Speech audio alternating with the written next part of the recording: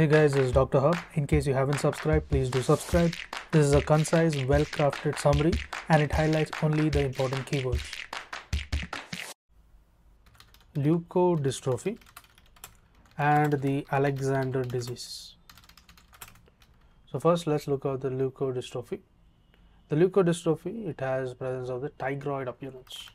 So there's a tigroid appearance which is seen, as well as there is a aryl sulfatase A deficiency. Then we move on to the Alexander disease.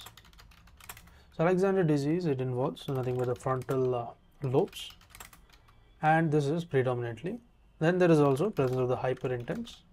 Hyperintense, what is present? Hyperintense white matter. White matter, and where it is present? It is present in the anterior region. To learn and grow daily like this, please do subscribe.